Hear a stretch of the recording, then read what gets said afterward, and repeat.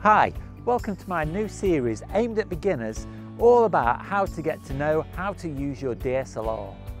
I often get asked by people to give them lessons about how to use their DSLR to set it up correctly and get the results that they want. And hopefully, by following this series, you'll get that information too. In this video, I'm going to talk about focusing and making sure that we get that right. Now, in the introduction, I did mention auto, and this refers to auto exposure, which is a completely different system than autofocus, but it's one that I often see get confused. And most modern cameras have a fairly reliable autofocus system, and there's very little reason for a beginner to turn the autofocus off. It's vital to get your images sharp, and to achieve this, what you need to do is make sure that you've got a proper focus lock before taking the shot. Now, to do this, what you do is you half press the shutter until you get an audible warning, maybe a beep or some kind of indication on the display or viewfinder, and it's usually a square turning green or a little circle down in the bottom corner. If you're not sure where this indication is on your camera, then have a quick look in the manual. But once you have the focus lock established, then you press the shutter all the way down and that will take the shot.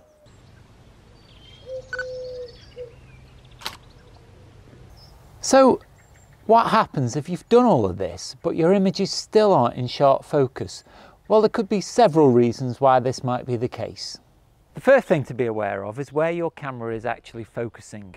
Now, on the back of the display or in the viewfinder, there'll be a rectangle or a series of rectangles, and that is the point where the camera focuses. Now, in my next video, I'm going to cover a more advanced focusing tutorial, which will tell you how to change those groups of focusing points and move them about to get the best shot. But for now, just be aware of where those rectangles are, because that is the point where your camera will focus. The second reason for blurred images is camera shake, and this is a very common problem for a lot of people, but I'm going to give you some tips about how to try and remedy this. Probably the most effective way of reducing camera shake is to make sure that the camera is on a really good sturdy tripod. That way you'll prevent the camera from moving during the shot and you'll get a much sharper image. This is even more important with a long lens like this one. The added focal length magnifies any camera shake that you introduce when pressing the shutter button. One way around this is to use a cable release like this one, because this allows you to take the shot without actually touching the camera at all. And it doesn't even matter if you haven't got a cable release. One thing a lot of people forget is that you've got a self-timer on the camera. It's not just for taking selfies. If you set the self-timer for 2 seconds, press the shutter button, the camera will have stabilized and stopped moving by the time the shutter fires. If you don't happen to have a tripod to hand, then just find something else to rest on to help keep the camera steady. Maybe a fence post or a wall. It's quite useful to have a beanbag to hand, especially if you're taking pictures out of your car. There are some occasions when you just have to handhold. There's just no way around it. But in this situation, there are still things that you can do to help reduce camera shake. A lot of cameras and lenses have some kind of stabilization built into them. There's lots of different names for this. Sometimes it's called vibration reduction, image stabilization, anti-shake. But if you have this as part of your system, turn it on, it will help. One word of warning though, just make sure that this is turned off if your camera is on a tripod, because what the anti-shake will try and do is try and correct for shake that's not there and actually end up adding shake. Next, it's important to hold your camera steady to make sure it's as stable as possible. So take your left hand and rest the lens on top of it. Then the right hand goes onto the grip and the shutter. This gives the camera lots of stability. Next, you take your elbows and put them into your sides and lock them there, and then bring the camera up to your forehead, just over your eye, and this makes 3 points of contact to allow the camera to be as stable as possible.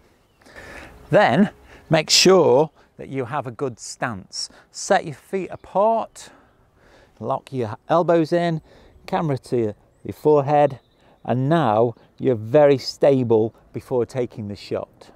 The moment before you press the shutter, it's important to exhale. That way you're not holding any tension in your body.